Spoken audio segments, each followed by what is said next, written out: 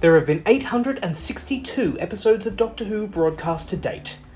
My mission? For every single one, say something nice.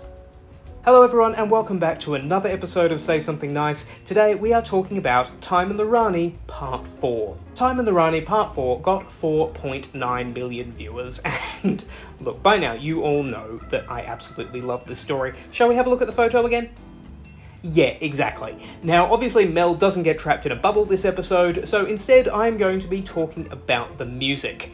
Now, KEFF MCCULLOCH's music in Doctor Who is rather a polarising subject, and I don't think every single score he does is brilliant, but I do think the music for Time and the Rani is really great. And one piece I particularly love is the Doctor's heroic theme that KEFF composes. Now, other composers had used the Doctor Who theme in their incidental music before. Dudley Simpson sort of played with the notes a bit to give the Doctor a sort of departure theme at the end of some stories. Peter Howell used it in Meglos, but here KEFF MCCULLOCH really goes to town.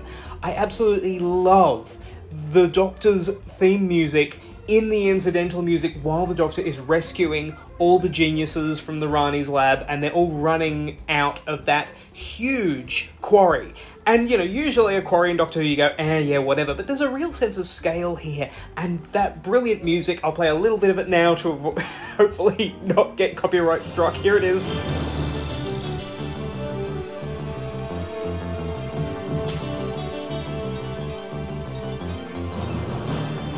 This is triumphant. This is the new Doctor saving people, saving a planet, and saving the universe from the machinations of the Rani. Now, I think part of why I love this era so much is that this is the first Doctor Who I saw live instead of pre-recorded, so it's always going to hold a special place in my heart. But I do see people talking about Sylvester McCoy's debut season a lot more charitably than they did in the 80s and 90s, and that's wonderful to me because it's flawed due to being rushed, but there is a real sense of newness and freshness and heroism in the character that had perhaps fallen by the wayside in previous series.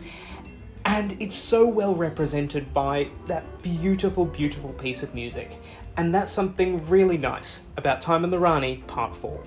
As always, thank you very much for watching. Please do like, share, and subscribe, and stay safe, wash your hands, and I will see you in the next video.